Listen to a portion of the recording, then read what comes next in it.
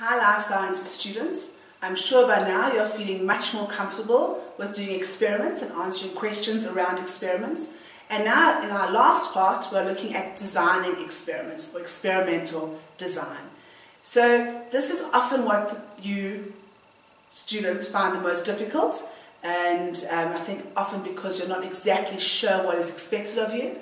So I'm going to go through now everything that you need to do when you're designing an experiment.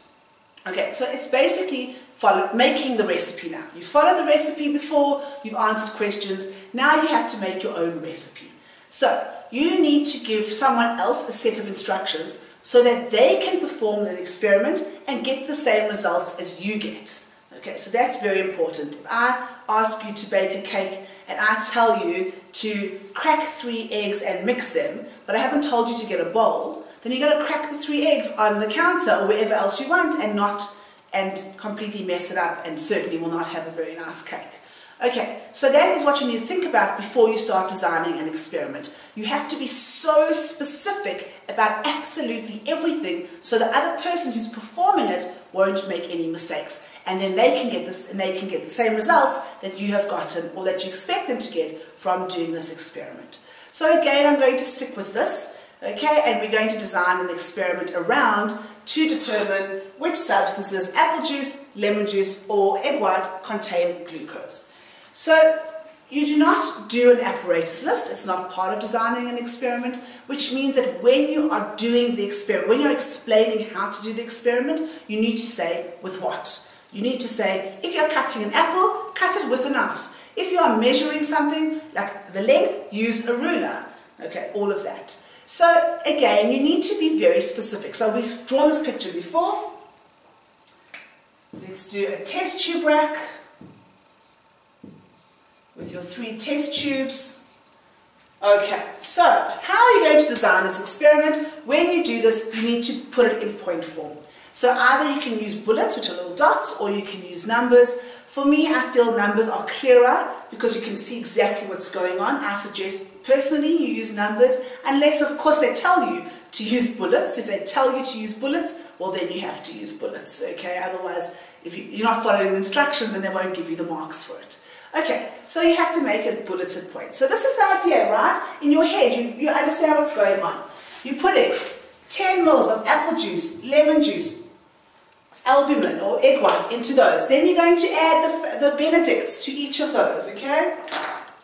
Right, so there's your Benedicts. Then you're going to put them all into a water bath. So here's your water bath. Right, with the 3 test tubes in,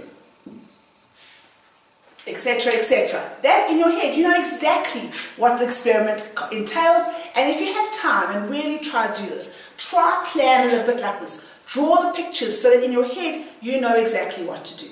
So I'm not going to start explaining how to do this experiment by saying add apple juice to a test tube. The first thing you're going to do is say, get the test tubes. Okay, so what you need to do is be very specific, and you start off with, so we sometimes have cats randomly roaming through my videos. We'll put him over there. Okay, so how do we do this? Firstly, you never use first person. It's a set of instructions for someone else to follow. Just like if you go and look in your recipe book, when you bake a cake, it never says you must add 3 eggs. It just says add 3 eggs. So it's quite sharp and curt and not very pleasant, but it's really just that set of instructions. So the first thing is, take 3 test tubes, okay, and label the test tubes. What are you going to label the test tubes with? A marker. So test tube A, B, and C.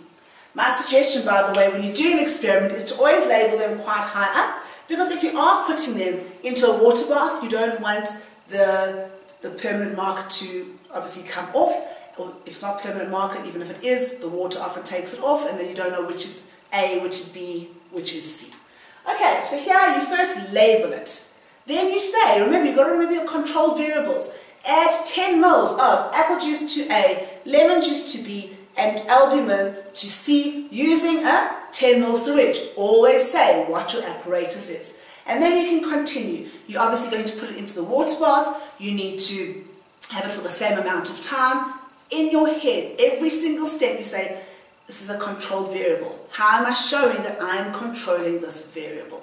And then at the end, obviously, you will then look for the color change. And once you've seen the color change, off you go. Okay, and then you need to say what you're going to do with your results. So now you've got the results. This one changed color, that one didn't change color, this one didn't change color. So what are you going to do?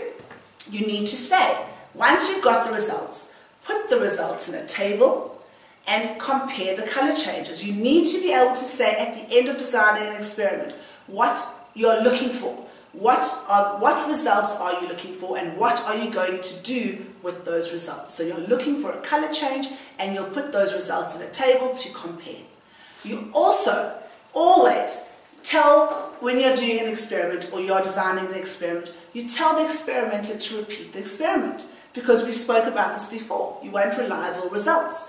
If you don't repeat the experiment, you don't know if the results are reliable. So at the end, when you are writing your experimental design, always put down that you must repeat the experiment. Again, repeat the experiment, no personal pronouns. Okay, so quick recap, what you need to do. It needs to be short, concise sentences, no personal pronouns. It needs to be numbered or bulleted. It needs to be clear in your head, so very, very sequential. Every single thing that needs to be done must be put down. Take 3 test tubes, label them with a test tube marker or with a permanent marker. Add this with what you're using, okay, so that it's very easy to follow. Also, make sure you say what you're going to do with the results, and then you also include that it's important to repeat the experiment in order to get the most reliable results. Okay, that is the end of the Prac Skills group of lessons. I would love some feedback, especially if you would like some more guest appearances by my cat. That's Maddie Rainbow, just so you know, in case you're interested. Or give me comments. If the cat must go and you would like me to repeat this one without the cat, I will do that with pleasure.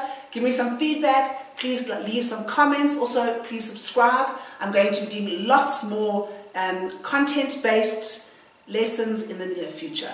I hope you feel much more confident now about doing pracs. Cheers.